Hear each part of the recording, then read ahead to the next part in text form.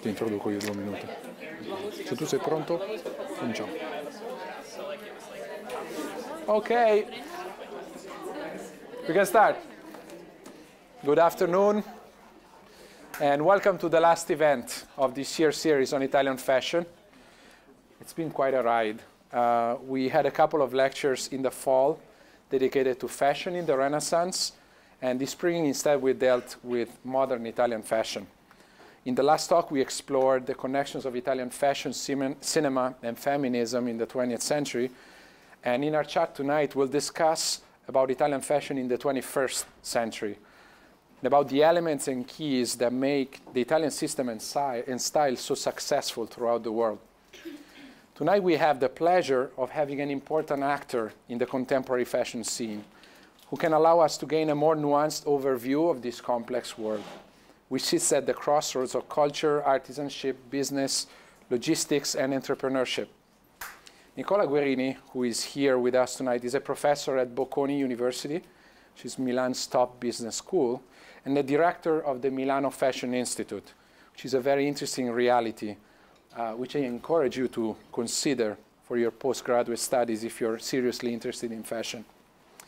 The Milano Fashion Institute combines faculty from Cattolica University, so humanities, Bocconi University, business school, and the Polytechnic of Milan, so engineers.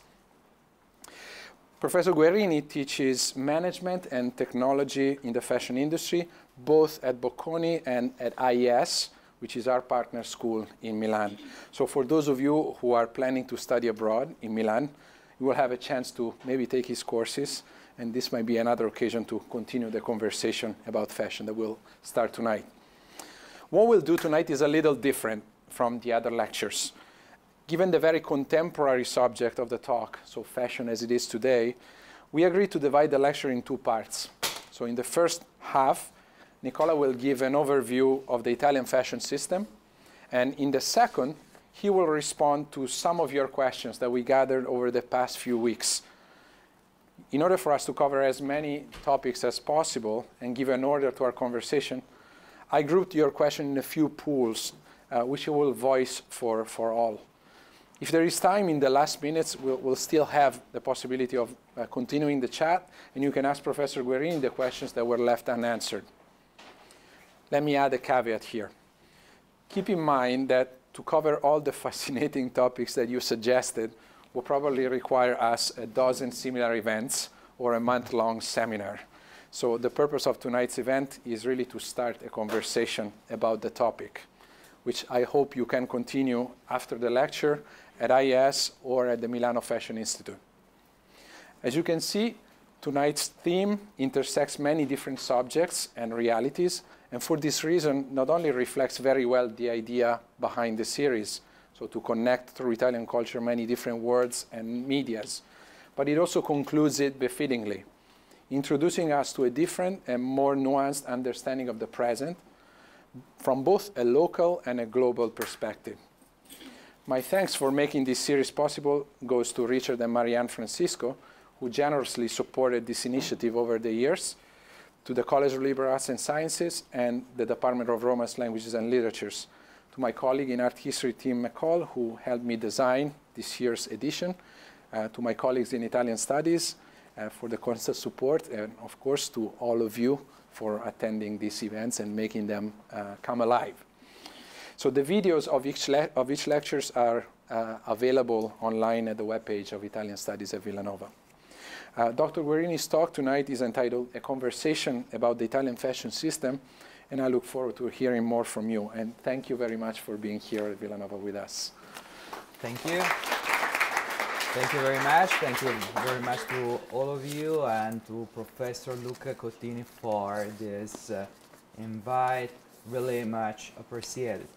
Well, it's a very tough working choice trying to sum up not just the history, but basically the main shapes that the Italian fashion industry has nowadays in just half an hour, considering that it's one of the most important industries from inside our territory. But we can start saying that everything started during the 20th century in a very precise historical moment that is the one after World War II.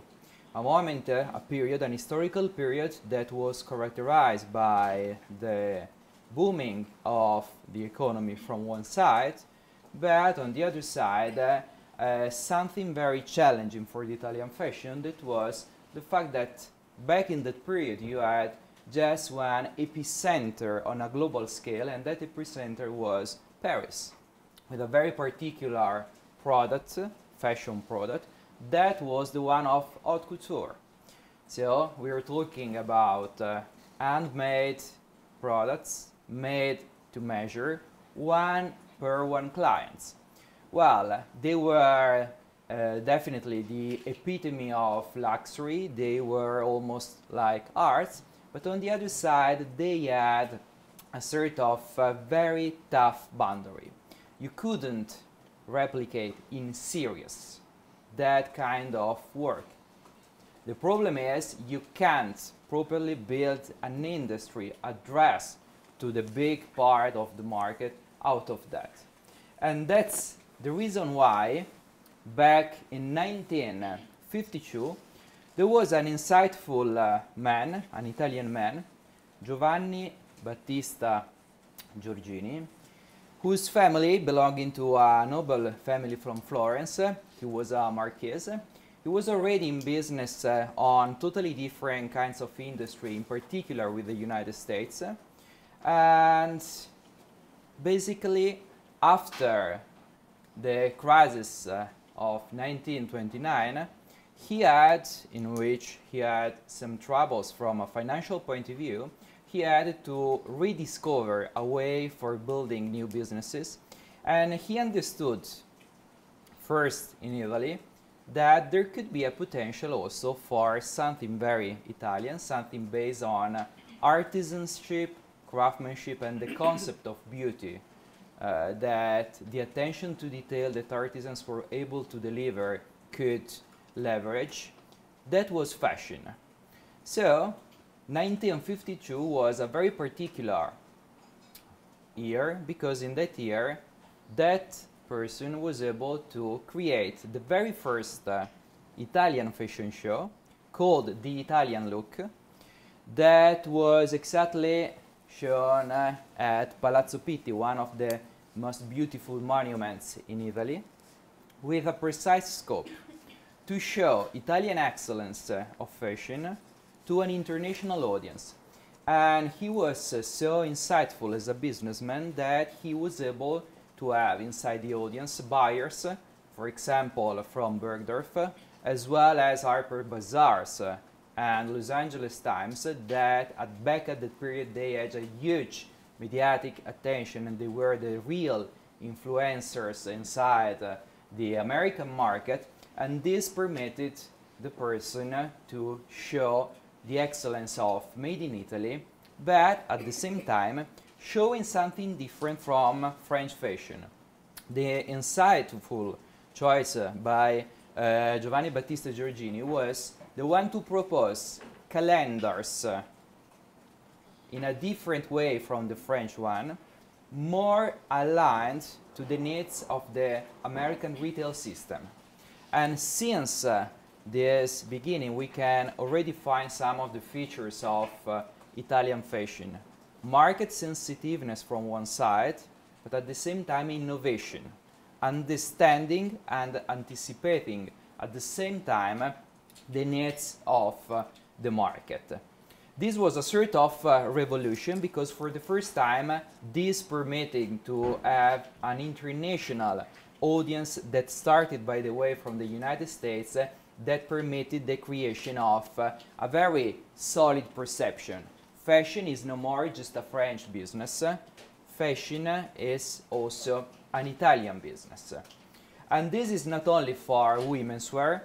There is even a strong tradition in tailors and tailoring by Italian small workshops that typically between the 50s and the 60s understood the potential of creating serious productions. we had the luck to have companies like GFT, who innovated also in terms of business models. Entrepreneurs, so not designers, that understood the potential of having their own brands as well as being subcontractor for someone else. This is a business innovation that was founding the basis for the development of the Italian fashion between the 70s and later in the 80s. But this system has a huge competitive advantage that was and is even nowadays the system of industrial districts. This is an Italian specificity, not just for the fashion industry, it is characterizing also other industries, and it's the phenomenon by which we have inside a specific and concentrated territory the whole supply chain of a product or a product category. What does it mean? Huge positive spillovers. You have small companies, you have family businesses, so there is a sort of network of tacit knowledge who in informal knowledge transfer who is adding value to the system. Typically, you can rely on a very qualified workforce because people are inside the territory with a strong specialization on that product. But also, if you think back at the period in which fashion developed, 50s and 60s, we have to consider that IT and communication technology wasn't like nowadays. So every kind of communication and the meaning of distances was totally different. One of the most important factors of the Italian fashion industry is that it is the longest pipeline in the world, meaning that inside the country a person who want to do a business can rely from yarn to fabrics to the façon, who is the term meaning the manufacturing phase of the product, up to the retail system. And this is a competitive advantage that is not so easy to replicate artificially from zero in other kinds of context. This system permitted back in the 80s the emergence of and the success of the Made in Italy. The 80s has been probably the golden decade of fashion for one reason. Designers started to be well known all over the world on an international scale. Why? Because these designers, this is a very old picture with the most important Italian designers. You can see a very young Gianfranco Ferré, Giorgio Armani, Walter Albini, Crizia, Luciano Soprani. All of them started thanks to the support of entrepreneurs that believed in the skills and in the creativity of totally unknown designers who didn't have the proper financial means, they didn't have companies, they started putting their creativity at service of these companies. Two different roles. From one side, insightful entrepreneurs that understood that the future could be improved and innovated thanks to the support of very young designers. And fashion started to be linked to lifestyle. One of the most successful back in the 80s has been Giorgio Armani. And the success of Giorgio Armani is also linked to the ability of catching social trends inside the society. The 80s, the last part of the 70s, the beginning of the 80s, is a period characterized by women starting, going, work. So the social role of women is codified, started to be active inside the job environment. That's the reason why they needed dresses that permitted them to feel empowered.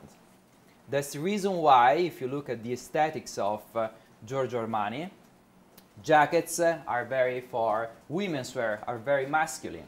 with very structured shoulders, with coats in terms of colors and stylistic coats that recall immediately a sort of empowering role of dresses. If women start to have the same role of men inside job environment, they need to dress the same way, showing the same level of power. By the way, Giorgio Armani is also linked since the beginning to your city, to the city of Philadelphia, thanks also to one of the most famous models that in that period was a brand ambassador, Gia Carangi.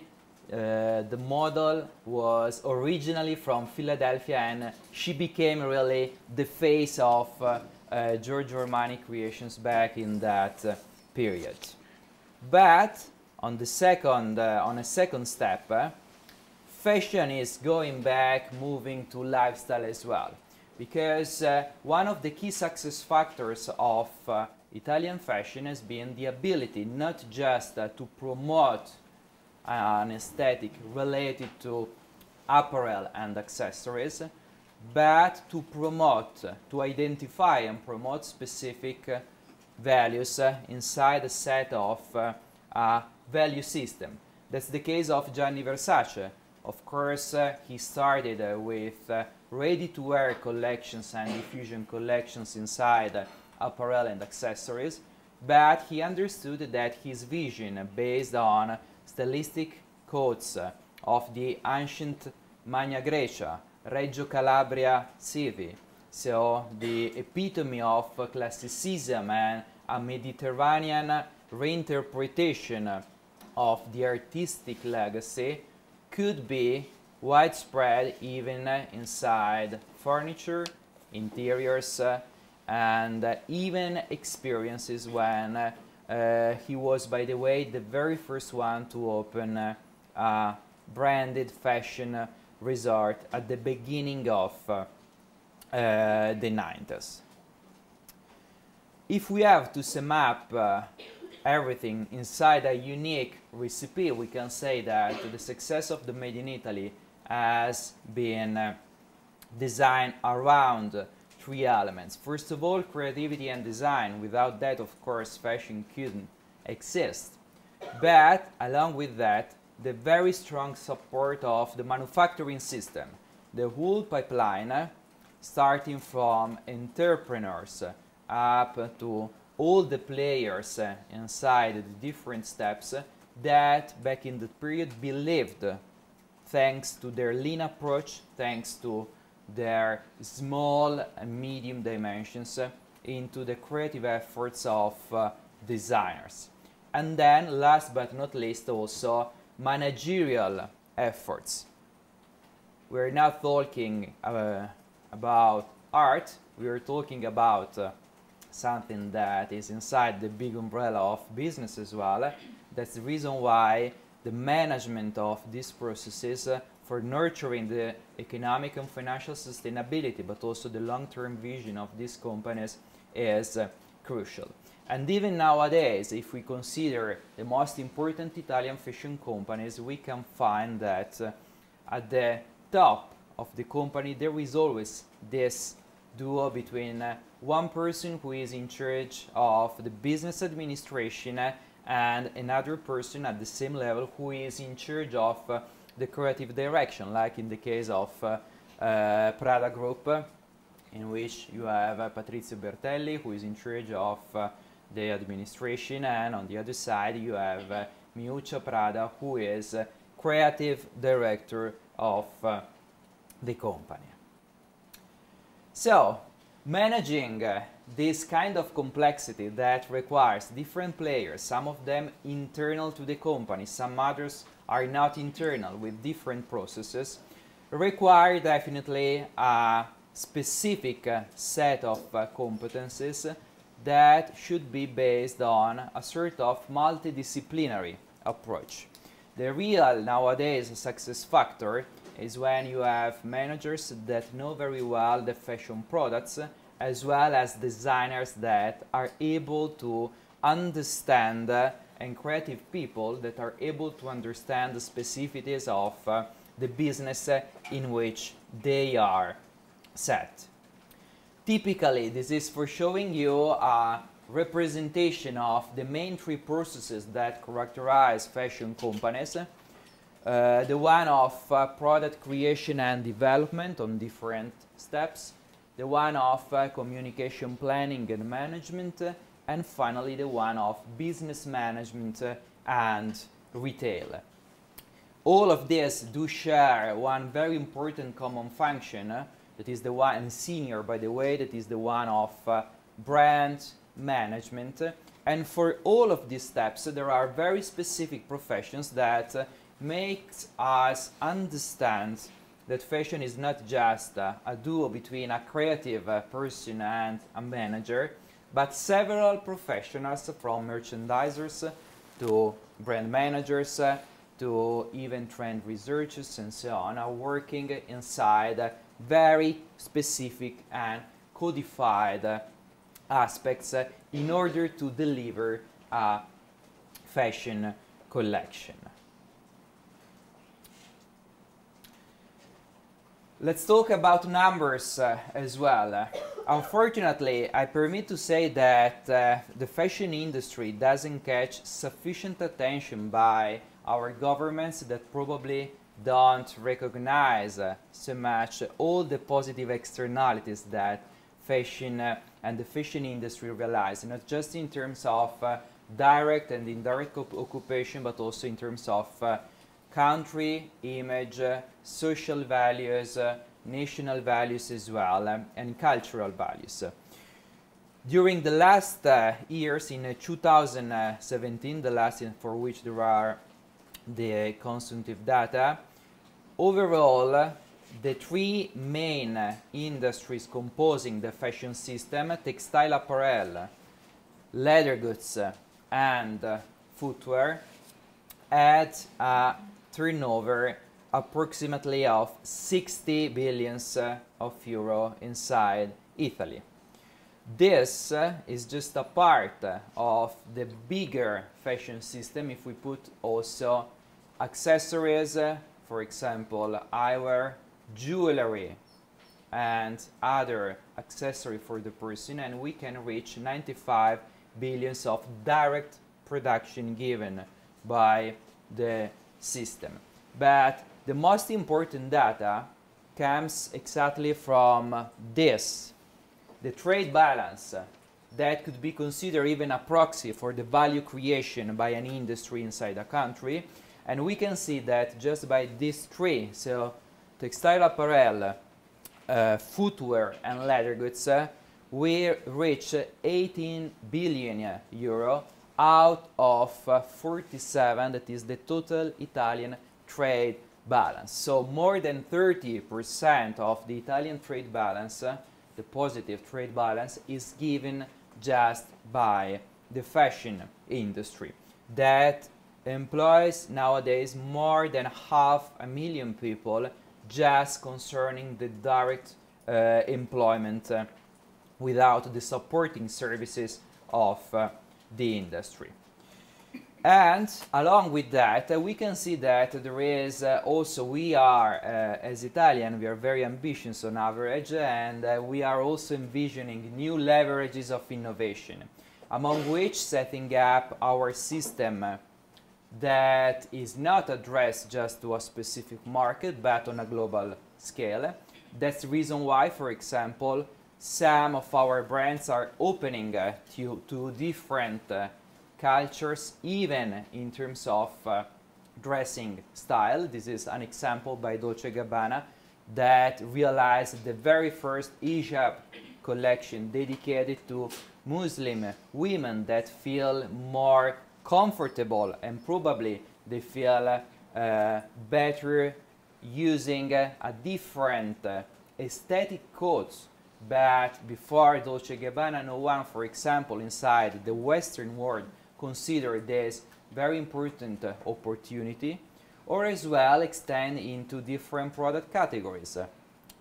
When, for example, Prada Group bought Marchesi, an historical coffee shop in Milano, they had and they are carrying out very insightful plans of expansion for delivering on a global scale something that is very Italian in a certain way, related to fine food, but also related to the retail experience inside the food industry that you can design for a global customer, and that has become one of the growth leverage for the future, as well as a very important leverage of innovation that is behind the curtain, so it's inside the pipeline.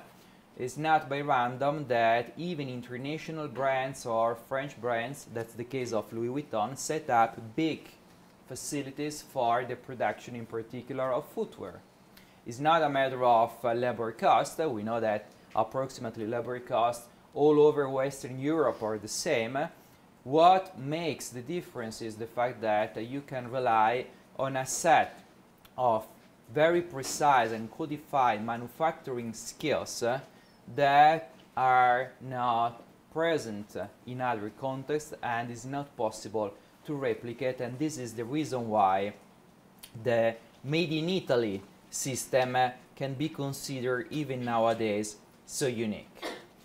In front of that, there are also new challenges, of course. One of the most recent is the one of a phenomenon that has been called see now, buy now. I don't know if you are familiar with this term. It's a new business logic. Typically inside the ready-to-wear segment, the product development process is very long. For creating and delivering to the market a collection, we do need approximately a couple of years. It's a very long process due to a very strong research. Well, this is also a system based on a very particular concept, that is the one of make to order. I present a collection inside a fashion show, typically to buyers. I collect orders, I put in production what gets the sufficient number of orders. So it's also a matter of risk management, of course. But on the other side, the customer nowadays is changed. We want everything, and we want everything right now, thanks also to the role of social media. So some companies like Prada, the first one in 2016, understood that there is a potential.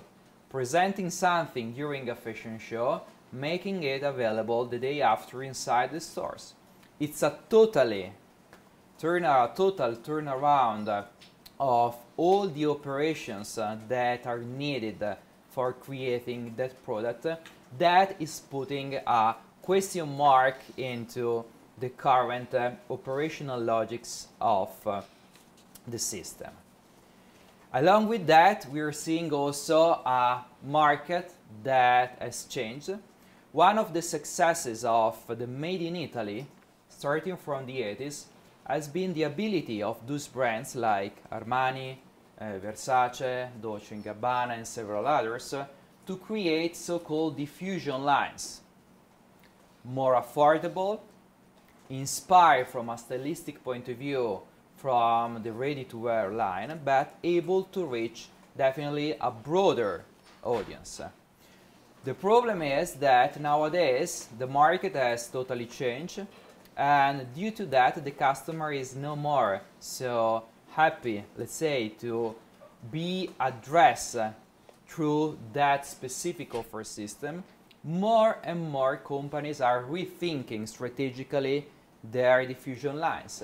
Some of them have been cancelled, some others are being totally redesigned, but this as well has implied an opportunity for rethinking strategically business models of the fashion companies, as well as the new role of retail.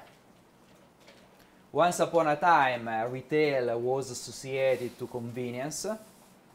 Nowadays, probably convenience is associated to smartphone in our hands, and in a few seconds we are able to get almost everything delivered to our home. Well, if convenience is no more a key pillar of retail, brands must rediscover the reasons why to invest and how to make people visit the store.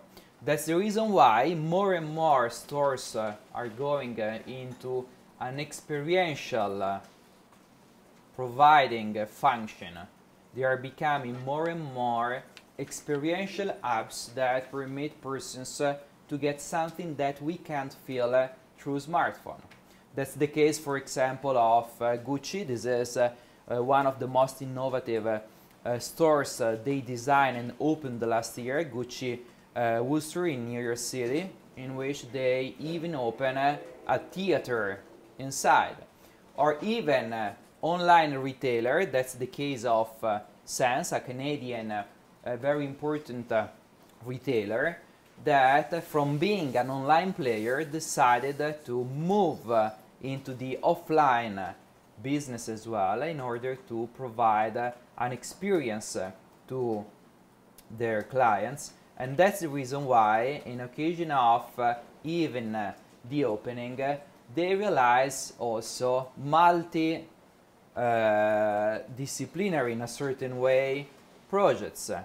When they launched their new flagship store in Montreal, they were able to realize a capsule collection of some t-shirts with Prada, promoted through an artistic performance by a singer, Arca, inspired by the instinct and tornado in a very provocative way, in order to show the union between something that nowadays has no more fixed boundary given by a specific product category, and that is becoming more and more an hybrid industry based not just, of course, on business, but also on artistic inspirations and different collaborations. As well as, to conclude, the main evolution into lifestyle. One of the key success factors of the Made in Italy, besides the pipeline and besides creativity of the designers, has been the ability to build a set of intangible values that can be stretched across different categories. So we don't have to be surprised if we are in front of cases like the one of Bulgari, originally a high jewelry maker, who opened even a chocolate shop in Tokyo, selling Bulgari chocolates with a very strong and well-defined inspiration by the Italian lifestyle. And this is the reason why more and more the fashion industry has become nowadays a meta industry, in which I do believe that in the future the main leverages for the growth will arrive from what originally was a little bit outside fashion. So it's a matter of the design system as well as the experience system based on different industries and different products as well. I know that there are already some questions, so don't waste time and let's start our conversation. Our conversation, Luca. Thank you for the presentation, and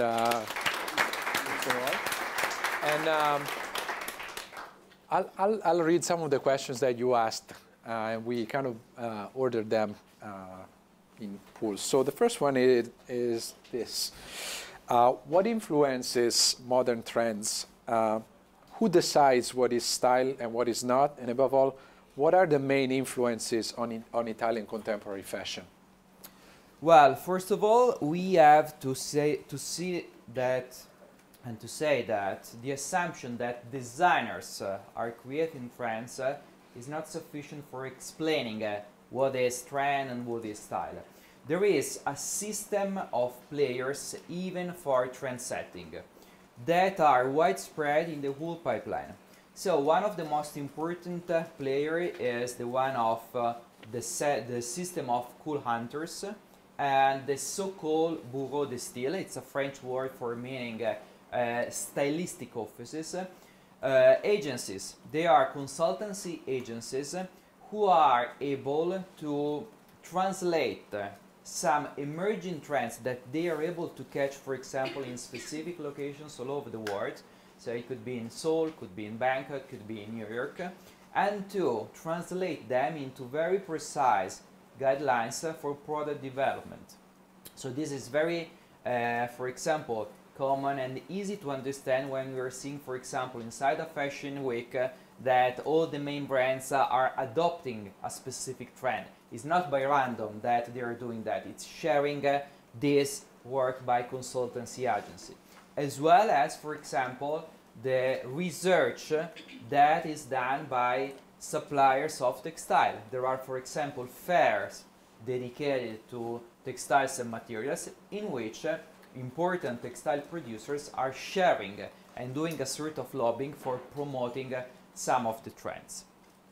Last step, in the final part of the pipeline, we have to consider as well influencers. Once the product has been created, of course, there is a very important role by the editorial system. There is an important role by influencers as well that through adoptions or through editorials and press coverage are able to promote to the final client a specific product. So that's for saying that it's not just by the creativity of the designer, but once again there is a system of professions and managerial roles that are involved into that. Thank you. And some of you talked about the issue of the Versace brand that is being recently acquired by Michael Kors. And the question is like, how do we define fashion in such a global marketplace, and how do we define an Italian brand when the Italian brand operates at such a global level? Well, I do believe that this is one of the most important issues for the Italian fashion system. It's not the first case. There are several brands that in the last years has been acquired by the so-called French conglomerates, so LVMH or Kering groups that are able, from a financial point of view, to buy even very big companies and then to manage inside a portfolio of fashion and luxury companies. It's very difficult to define if, for example, this could have good or negative impacts because from one side you can nurture in a faster way the growth of this company. On the other side, we have to always recognize to the fact that the specificities of these companies has been the ability to work inside the Italian pipeline. I don't see personally that this could be per se a threat, because you can on one side enhance the international presence of a company, but on the other side there are very precise rules in terms of, for example, stylistic independence that you have to ensure, as well as avoiding to carry out some action, for example, for saving some cost that could imply some consequences in terms of product development. And following up on this question, what are, in your opinions, the similarities and what are the differences between the Italian fashion system and the American fashion system? Well, it depends from the perspective. If we look from a, let's say, corporate point of view and brand point of view, we can say that on average American brands are more based on, as a key success factor, on branding. We're talking about, in most of the cases, basic sportswear products with a huge investment in terms of marketing and the communication process that permits them to reach a global scale. While in the case of Italian brands, typically the starting point was a little bit a more sophisticated product inspired by the French haute couture, while having more advantages in terms of being more wearable, for example. And the key success factor is on the manufacturing process. If we are in front of a complex product to be carried out, we need a very skilled pipeline. While if we're talking about, for example, jeanswear, for the nature of the product, it's a little bit simpler, so it doesn't matter so much where you are producing it. What it matters is the system of value that you are able to associate.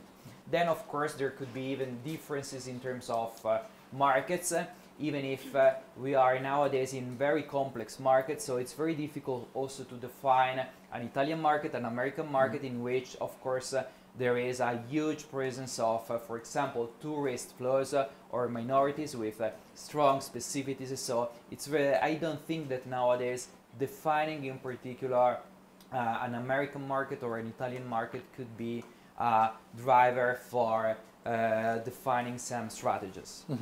So who are, in your opinion, the main figures, protagonists or trendsetters in Italian contemporary fashion? Well, in my opinion, nowadays the most important figures are the one of artisans. Of course, it's a system based on designers and creative directors. They can come from all over the world, they are coming from all over the world, and they are crucial. But without the skills and the ability to nurture even and to manage the generational issue that is related to these particular abilities that in most of the cases are even not codified, well, we couldn't have the success of made in Italy and the ability to produce products that in some cases requires dozens of hours for being carried out. And the last question before I open it up, open the floor to anyone who might be interested to ask anything in particular. Some of you asked, what attracted you to fashion, and what are the opportunities that are there, like especially in the Italian fashion industry? And if you could say something also about the Milano Fashion Institute and how this fits into the game. I do believe that one of the most compelling aspects of fashion is the degree of diversity that is always an intellectual challenge that you have to face. So if we have to reduce everything, managers with designers with different logic, with different mindsets, that have to share in any case common projects in an unusual way, and also the level of change. There is no other industry in the world that changes constantly the offer system every 6 months, or if you think about fast fashion, even every a couple of weeks. There is no. They have a portfolio of products, they have an offer system that is stable for 2, 3, 4, 5 years. While in fashion, everything must change so rapidly that it's also a sort of challenge that we must be able to manage. And this is something that for me represents one of the most beautiful aspects, because every day you can have a new energy for creating something new if you want to work inside fashion. What is important, however, for having an opportunity is to be very well specialized. So the very first step, if there is anyone who want to join the fashion system, is first of all, well, it's a funny premise, but it's something always useful to remind that working inside fashion is not like going shopping. So it's normal that we like to go shopping, but working in fashion requires huge amount of energy, 7 days of work out of 7 in some cases, and you don't have to look at the watch for the entry and the exit timing, because processes are not waiting for your timing, but you must work for delivering a collection or a communication strategy. On the other side, it's very important to know very well the process you want to do. When you understand that maybe your future is inside merchandising, is being a line builder, is being a CRM manager, then you have the possibility to build the professional skills that are needed for that process. Because from one side, fashion is compelling because it's so fast, but on the other side, if everything is running so fast, people inside companies don't have so much time for training talents. That's the reason why they do prefer typically persons that already have a professionalized education and training, because they already know the alphabet, they already know the process, and this is definitely a competitive edge when they want to enter the job market. And maybe if you want to, maybe we can leave it for later if you want to show the video that you want to Sure. about the Milano Fashion Institute, which I think fits very well into the narrative of many different skill sets that are. Yes. In the meantime, if there is any one of you who is thinking of any particular question, well, otherwise you can pull it up. I do have a question, actually. So one thread that we've seen throughout the lectures this year that I thought has been really interesting has been the material production of fashion. Last fall, in one of the lectures on Renaissance fashion in Venice, we heard specifically about the lace workshops and the labor practices of the lace workshops. For our last lecture, we heard about Rosa Giannoni and how her involvement with feminist and socialist movements brought her into contact with women factory workers in Milan. So I was wondering if you would like to say anything about the material conditions of production today, and if you feel that there's continuity with these same problems of the past, or if you feel it's different, or how, or... Yeah. Well, we can say that on average, of course, conditions have been definitely improved if compared to the past, but unfortunately just in some parts of our world. Meaning that nowadays it's a very social conscious industry, but this has to take into account country boundaries. Meaning that if you are considering European fashion systems, American ones, of course, it's a labor-intensive industry, but that's also an opportunity in which you have compelling challenges, but companies are managing all the processes in a very fair way. A few days ago, Gucci launched a new campaign for the social sustainability concerning, for example, the production in some of their markets. On the other side, there are, even nowadays, in particular countries, conditions that definitely are not deserving the attention, a sufficient attention, first of all, by local policymakers, but also by some companies. This typically is related to fast fashion companies that do propose very affordable products, typically created in low labor cost countries in which there is no sufficient attention by, in particular, policymakers. But another issue concerns also the nature of the product itself, that is not sustainable. If we encourage, for example, fast fashion, we do encourage a kind of life cycle of the product that is very short, because typically is associated to buying something very affordable, use it for a very short period, throwing away and buying a substitute product.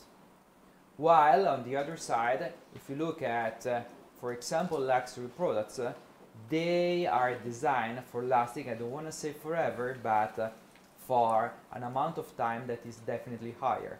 This has a huge impact in terms, for example, of wastes and the sustainabilities as well, because when we are talking about fashion products, we are not talking just about if the cotton is organic or not. Yes, it's one of the elements, but if we encourage this kind of consumption, definitely this could be a negative aspect for our planet too. Thank you. There are other questions? What do you think the creative direction of Chanel and Fendi is going to be now that large influencer Karl Lagerfeld has passed away? It's a tough question, meaning that, of course, we don't know exactly. However, what we know is that in the case of Chanel, the creative direction has been assigned to the personal assistant of Karl Lagerfeld, that she was involved in the collection development. So basically, in the case of Chanel, I personally would say that I can't foresee any particular disruptive change, because the intention of the shareholder was the one of preserving the work of Karl Lagerfeld giving this importance to the assistant, that instead of relying on external designers, so hiring maybe a very important name from outside the company, they did prefer to rely on her. So probably I wouldn't say disruptive change and a sort of continuity in the legacy of Karl Lagerfeld. Thank you. Other specific questions?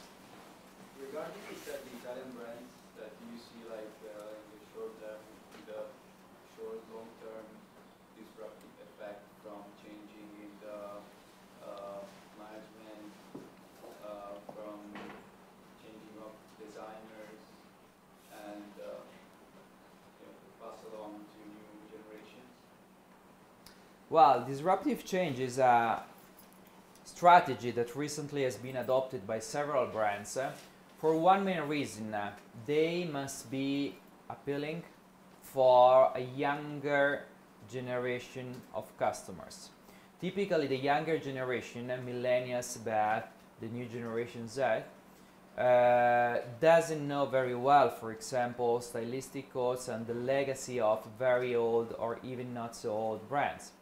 That's a problem from one side, because they can't recognize the value out of that symbols and their stylistic identity, but on the other side it's an opportunity for creating something new. So when we are in front of these changes, we have always to consider that they have been carefully designed for stating, well, we must address a new part of the market. Nowadays millennials account for most of the purchases, in particular in the luxury segment, and that's the reason why brands are going into that direction. Other questions? So maybe you can talk Yes, about the I will Milano show Fashion you- Institute. Yeah. I will show you a clip concerning one of our masters that make understand the link between education, as we were saying, and multidisciplinarity of the approach that companies are requiring.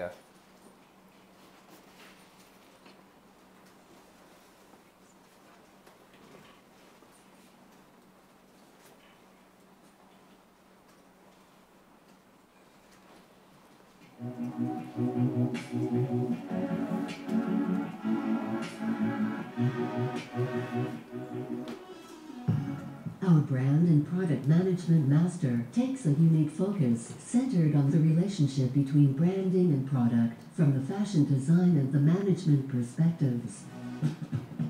Our master has a unique recipe: design plus management plus communication.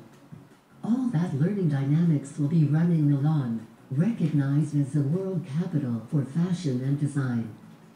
An inclusive environment, an international campus, plus high-tech donation and digital study kit. Traditional disciplinary boundaries are erased for enhancing an innovative, multidisciplinary center of academic excellence.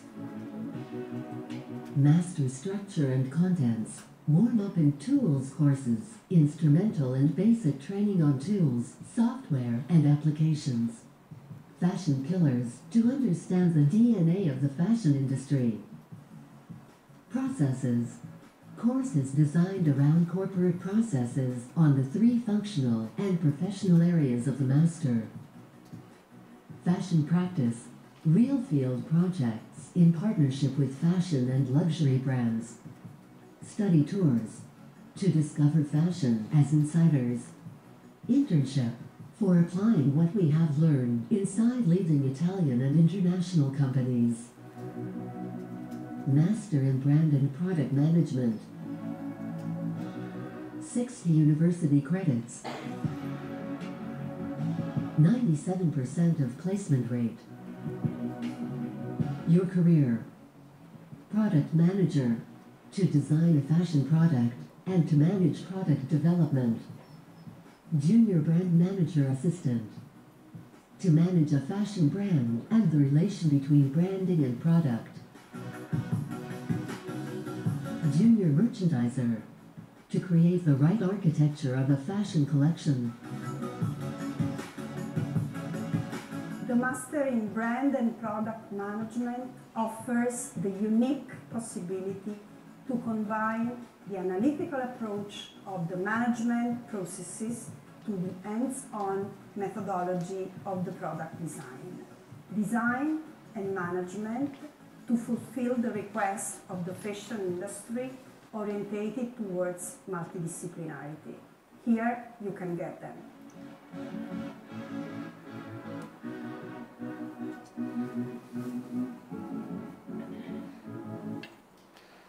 I think also this can give us like a synthesis or a conclusion, ideal conclusion for our series this year, which really touched upon many different fields, like from history, culture, to cinema, women's studies, and today we heard a lot of business language. I think what is fascinating about fashion is really this chemistry, this capacity of putting together different fields, of engaging with in a hybrid platform where many different fields can interact. He didn't stress it enough, but like to put like creative minds and business people in the same room and having a dialogue is really an incredible thing. So yes. On this note, I think this concludes very well our series for the year. I invite you to continue the conversation with Dr. Guerini, either now or if you're interested in the Milano Fashion Institute or you're planning to study abroad at IES, directly in Milan, which is actually much better because you will do it in Italian. And so thank you all for coming, and have a good rest of the evening. Thank you for being here.